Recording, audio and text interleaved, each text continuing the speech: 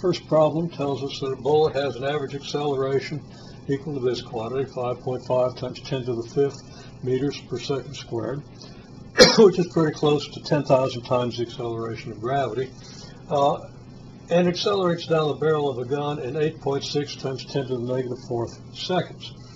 Now, we can't necessarily, the acceleration of the bullet in the gun really is not uniform, but we're going to model this as if it was uniform, so this is just the acceleration. So the acceleration, you fire the gun, you pull the trigger, the bullet accelerates down the barrel at the given rate.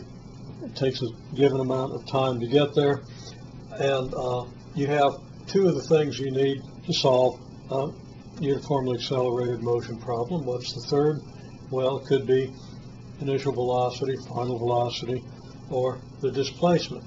Well, you try to find the final velocity and displacement, but you know the initial velocity. Before you pull the trigger, the bullet is just sitting there, so the initial velocity relative to the barrel at least is 0. So what do? Well, I let people kind of dictate this for me, and people say, okay, well, first thing, average acceleration is change in velocity divided by change in clock time. I said, yeah, that's good. That comes from the definition of average acceleration. And we know the average acceleration and the time interval, we can use that to find the change in velocity. Now, again, you want to check this out, okay? Acceleration, average acceleration is the average rate of change of velocity with respect to clock time, and that leads us directly to this definition. So this is good reasoning. And it goes all the way back to the definition. Now, we didn't really start from the definition, but the definition leads us immediately to this.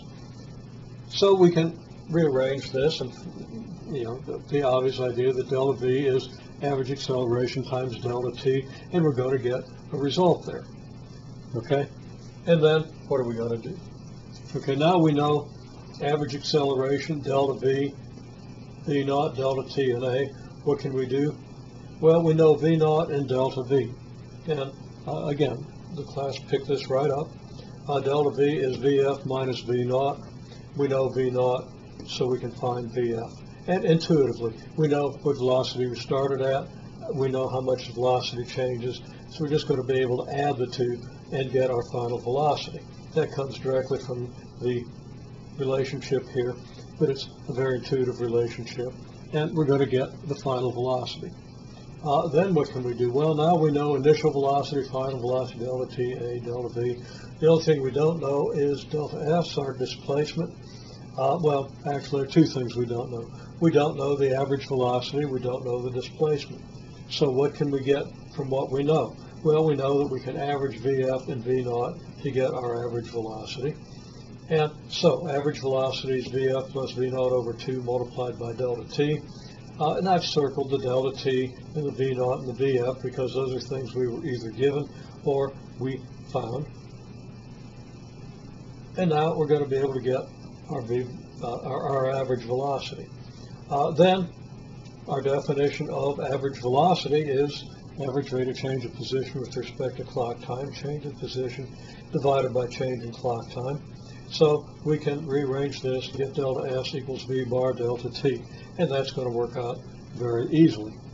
Then at the end we're given a net force. Okay, net force in the bullet is 10,000 newtons. So we want to find the mass. Well, we can, okay, we're going to come down here, and I'm just going to map out what we did up here, and then we'll see how we get the mass and the net force. Well, clearly mass, net force, and acceleration are going to be related in a very simple way.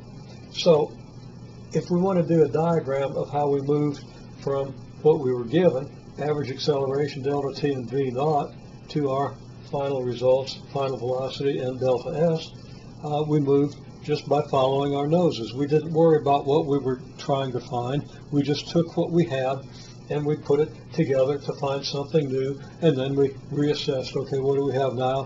What can we find next? So we started with these three quantities. We noticed that average acceleration and delta T are related to delta V in a simple way. Okay, so if we know average acceleration of delta t, we can get delta v, and if our intuition's good, and if we know what acceleration really means, we know that we multiply that by delta t to get delta v.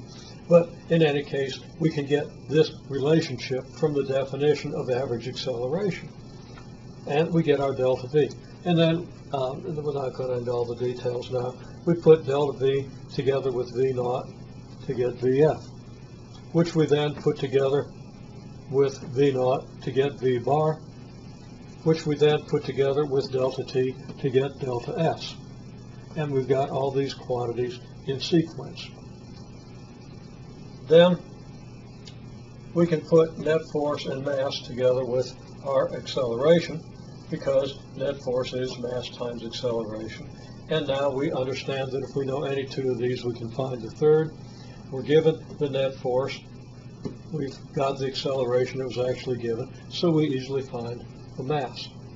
Now I'm going to go ahead and put the numbers in here. The numbers are easily enough found. Multiplying average acceleration by delta t, we get about 450 meters per second. You can do this with your calculator and get it more accurate. We started at 0, so adding the change in velocity, we get a final velocity of 450 meters per second. Initial velocity is 0, so when we average that with our 450 meter per second final velocity,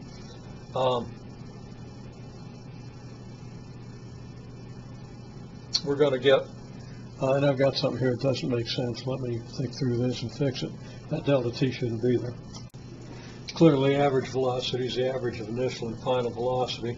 I'm not sure why I had the delta t there, or how it got there, but obviously an error.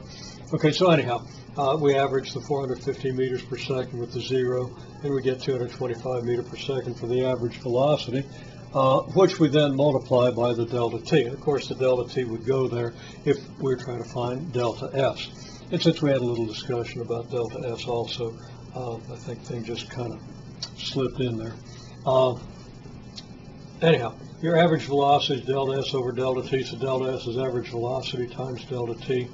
If you multiply 225 meters per second by the 8.6 times 10 to the negative 6 seconds, you're going to get something pretty close to 0.2 meters. It's not a real long barrel, okay? We're not talking about a rifle, we're talking about a fairly long barreled pistol. And then to get the mass, we divide net force by the acceleration, and net force was 10,000 newtons, and the acceleration 5.5 times 10 to the 5th meters per second squared. It comes out around 0.02 kilograms, a little closer to 0.018, but round that off to 0.02 to give you a ballpark. So if you do these calculations to check yourself, you'll see what we've got. You'll see if you came out close. And if you disagree with my calculations, please let me know. We'll be sure to try to reconcile it.